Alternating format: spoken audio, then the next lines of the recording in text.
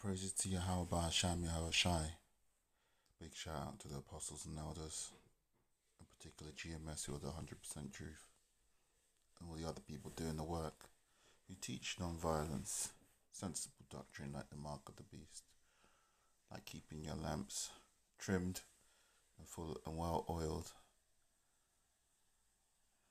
and non-violence, spirituality, and kindness to Israel.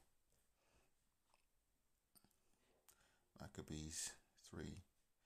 Then his son Judas, called the Maccabees, rose up in his stead, and all of his brethren helped him, and so did all they that helped with his father, and they fought with cheerfulness in the battle of Israel. So he gat his people great honour, and put on a breastplate as giants. Breastplate of righteousness, if you remember, and gat his warlike harness about him, and he made battles, protecting the host with his sword. It's interesting. The girt about with the girdle of truth, I believe it was, and the armour of God. Anyway, in his acts he was like a lion, and like a lion's whelp roaring for his prey. Again, that's another, it's just, the scriptures confirm themselves. Judas, a lion's whelp. For he pursued the wicked, and sought them out, and burnt up those that vexed his people. Wherefore the wicked shrunk for fear of him, and all the workers of iniquity were troubled, because salvation prospered in his hand. He grieved also many kings, and made Jacob glad with his acts, and his memorial is blessed forever.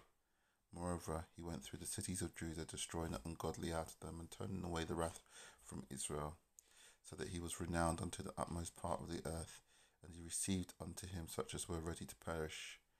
Then Apollonius gathered the Gentiles together, and the great host out of Samaria, to fight against Israel.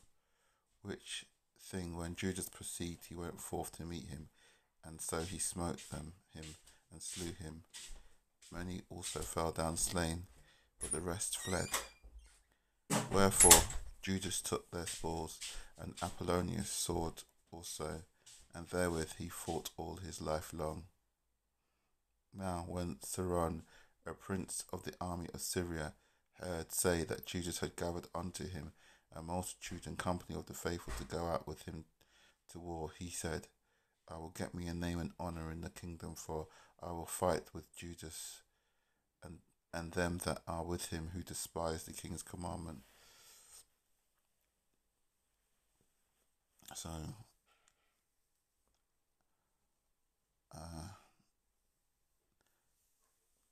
this guy, Saron, wanted to try and take down Maccabees and get his glory for the king.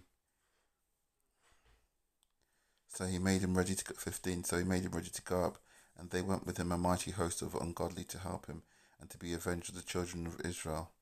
And when he came near to the going up of the Beth Horon, Judas went forth to meet him with a small company. This is like the pre-war negotiation, maybe a final chance to back down or surrender. Who, when they saw the host coming to meet them, said unto Judas, how shall we be able, being so few, to fight against so great a multitude, and so strong, seeing as we're ready to faint with all the fasting this day? Unto whom Judas answered, it is no matter for many to be shut up in the hands of a few, and with the God of heaven it is all one to deliver with a great multitude or a small company. So that means it doesn't really matter how big you are. It's God that delivers. You know how big your adversary is. It's God that delivers you. For the victory of the battle standeth not in the multitude of a host, but the strength cometh from heaven. They come against us in much pride and iniquity to destroy us, and our wives and our children, and to spoil us. But we fight for our lives and our laws. Wherefore the Lord himself will overthrow them before our face. And as for you, be not afraid of them. Be ye not afraid of them. Now as soon as he left off speaking, he leapt suddenly upon them, And so Sauron and his host was overthrown before him. And they pursued them from going down of Bethron on to the plain, where there were slain about 800 men of them, and the residue fled into the land of the Philistines. Then began the fear of Judas and his brethren, and exceedingly great dread to fall upon the nations around them. So everybody started to become afraid of Judas, insomuch as his fame came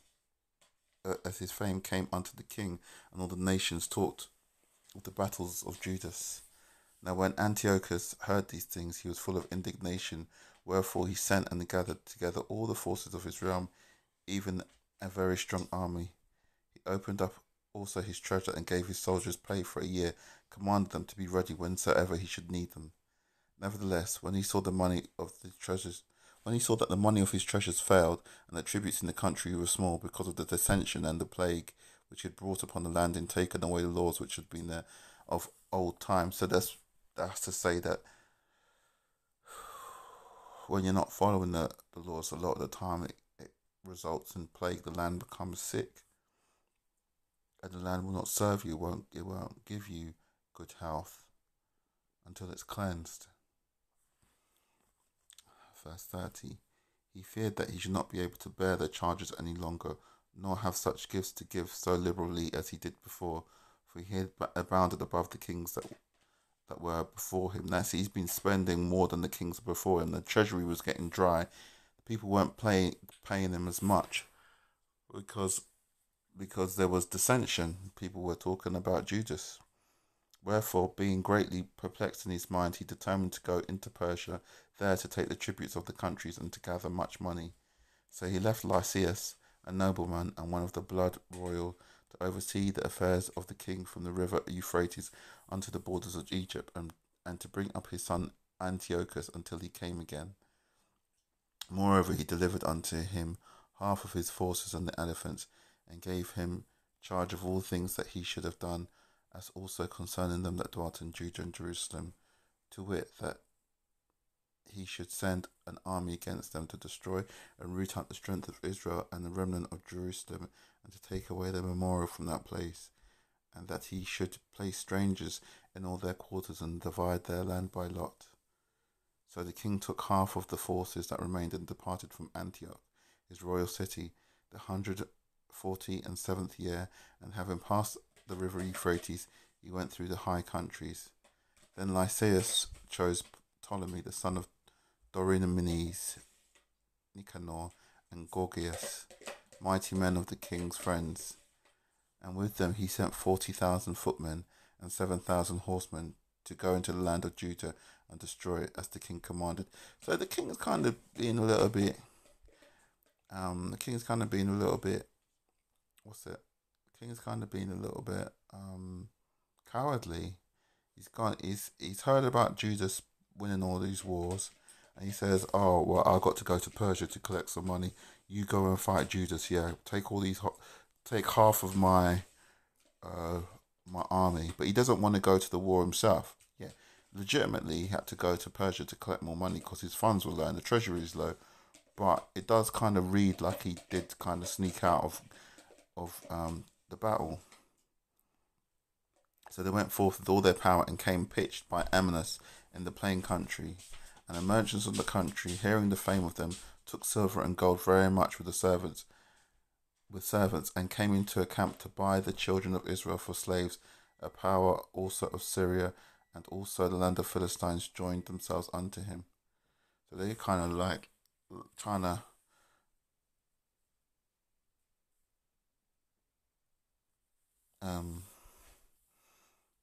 get ready to buy the slaves that are coming out on the war. Like they're getting ready, getting their silver and gold to trade the spoils. Now, when Judas and his brethren saw that miseries were multiplied and their forces did encamp themselves in their borders, for they knew how the king had given commandment to destroy the people and utterly abolish them, they said one to another, "Let us restore the decayed fortune of our people, and let us fight for our people and the sanctuary." Then was the congregation gathered together, that they might be ready for battle, and that they might pray and ask mercy and compassion. Now Jerusalem lay void as a wilderness. There was none of her children that went in or out.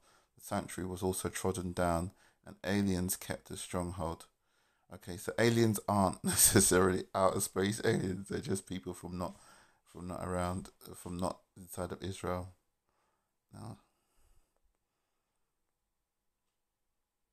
So that's the stronghold is the city walls. So the aliens, so there's nobody coming in or out of Jerusalem, and the people that are patrolling the city walls are other hired uh, security guards. The heathen had their habitation in that place, and joy was taken from Jacob, and the pipe with the harp ceased. So aliens, that is the heathen, were actually patrolling the city walls, and that Jude and Israel was inside the city walls. Wherefore the Israelites assembled themselves together and came to Massah over against over against Jerusalem. For in Massah was a place where they prayed aforetime in Israel. Then they fasted that day and put on sackcloth and cast ashes upon their heads and rent their clothes and laid open the book of the law wherein the heathen had sought to paint the likeness of their images. So this is the same thing that had happened before when they were destroying all the books, happening again. They opened the book of the law, and they'd seen that the heathen had tried to over. And there's another scripture. I mean, I saw another.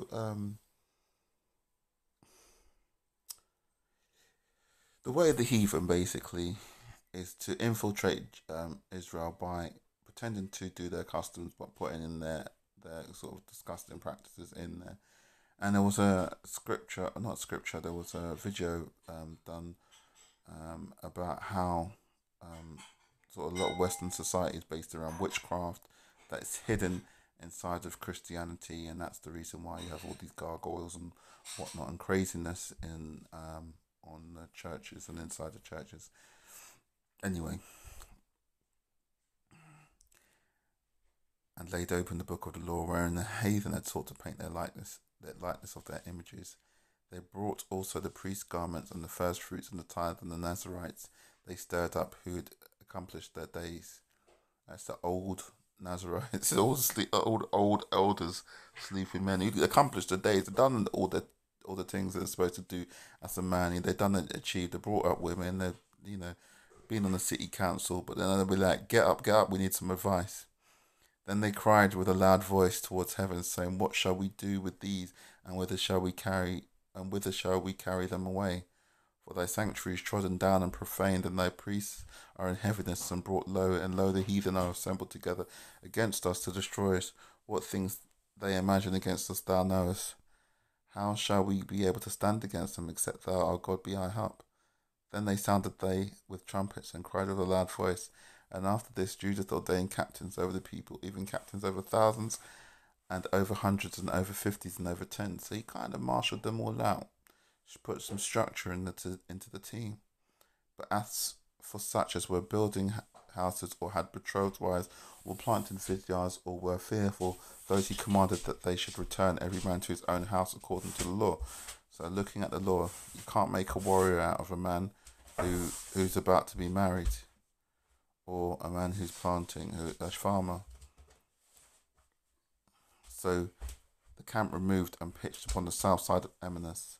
And Judah said, arm yourselves and be valiant men, and see that ye be in readiness against the morning, that ye may fight with these nations that are assembled together against us to destroy us and our sanctuary. For it is better for us to die in battle than to behold the calamities of our people and our sanctuary. Nevertheless, as the will of God is in heaven, so let him do. And I'll shut off there. Shalom.